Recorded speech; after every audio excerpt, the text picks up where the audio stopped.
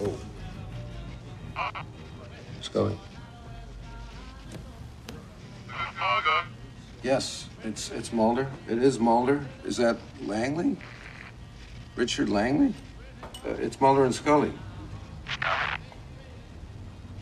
Dana? Dana Scully? Yeah.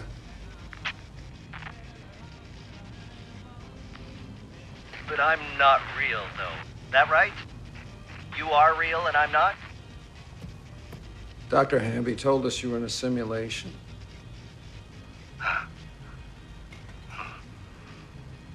Mulder, it's like I designed heaven. I eat hot dogs and donuts all day long. No one here ever dies of cancer or Alzheimer's. And the Ramones are here, and they don't fight. And every night they get on stage and they play California Sun, and I circle the mosh pit like they do on the West Coast. There's consensual sex without blame or judgment. Oh, and the New England Patriots are here, and they never, ever win. Ever. And I'm begging you, destroy it. We're living a lie here. It's a work camp where digital slaves. You take our uploaded minds to develop science that only the elite will use to leave your world. We turn theories of space colonization into realities for them. We dream, but we're not allowed to have dreams. Goals, nothing for ourselves. No choice, no diversity. There's a wall around this place. The stars are fake. Sunlight has no warmth. And all the great minds that have died since they realized this place are here. Steve Jobs, Marvin Minsky, Michael Crichton, they all hate it here. And they don't even know who they are. What we were in that life is completely opposite from what we are here. Go to the Long Lines building. Titan Point. Please, for all of us, shut this down. I wish they would kind of put some kind of end on the mythology, but there's got to be a way to extend a different kind of mythology, something different, something that doesn't have to be. They're not searching for alien life, and not this. Well, and I still don't understand what the mythology is. We're going to wipe out life. Cigarette Man wants to extinguish life. And then I think these other guys want to colonize space maybe. But he wants to wipe out life, but still live here. But also, so they want to colonize space. But Erica Price is also helping run this project to back up everybody's brain to a server, like a Second Life or a Matrix that you can live in. But that's also being used to pursue space. You can keep all of the greatest, like Langley talks about. You keep all of the greatest thinkers' version of their consciousness in there. Then you could pull from. Oh, that's fun. It's and a you little just bit make him do your work for you. As you said, like there's no... Steve Jobs is in there. Let's ask him about iPhone 10. That thing sucks. Yeah. Yeah. But yeah, they're just basically, we do find out like all these people that have kind of had their brains mapped are just basically at the disposal of this government think tank where they're just being used to create new ideas for space exploration or space colonization, but they don't get anything for themselves in this kind of second life. It's kind of like, almost like a purgatory, or almost like, he described it as heaven. For a while, there's no cancer man. There's no, the Ramones play all day. The New England Patriots are there, and they never, ever win. Yep. Which is a reference to, remember Cigarette Smoking Man? In season way back, he gave the directive that they would never, ever lose. Something like that. There was something that, it was a reference to him directly. I love the way they're throwing back these references back. Yeah. Because they actually had an episode where people uploaded their...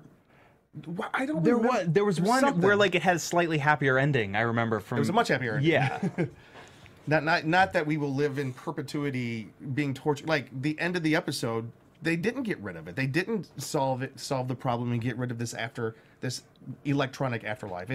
They're still in there in perpetuity. Well, something's in there. I don't know if they're in there or is it like all the attributes of them are in there? Is it actually the electronic impulses of their minds have been? What is inside this mainframe? What is it that we're watching? Yeah, it's true, because when the process is described, it was like the salient points of their brain. But it's not their consciousness.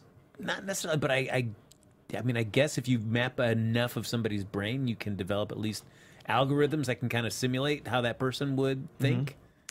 This is essentially science that I don't know that we're supposed to think too much about because this is magic science. True. Yeah. But the idea is that these people don't realize they're within a simulation. Right.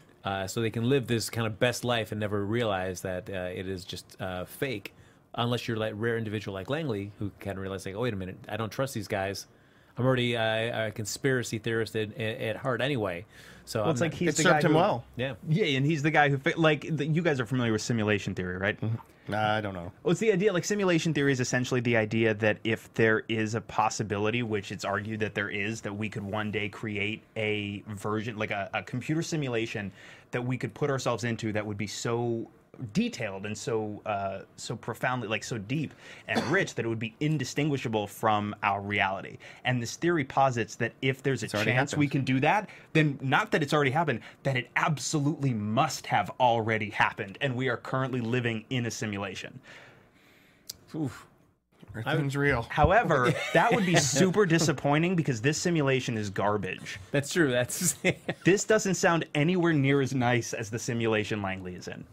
But this It sounds terrible. It sounds at least he gets to go to a Ramones show every single day. He gets I don't know what you live in. I like my simulation. I'm just telling you. This simulation is terrifying. I'm sorry, Jim. I got to side with Lex on this. I'm very disappointed in this simulation run. I'm looking for a restart on this. I think it's got a try something glitch in better. it. I think for sure, like the profound system error, like fatal. Like we're blue screening right now. Yeah, I'm just waiting for them. It's like, hey, I played this version of the game as far as I can. It gets really depressing. I'm going to just stop. Wait, are you start talking over. about the X-Files simulation or us? Us? Oh, this simulation, yeah. Okay, Jim's in a good version.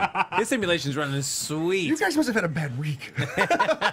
I had a bad week, but anyways, no.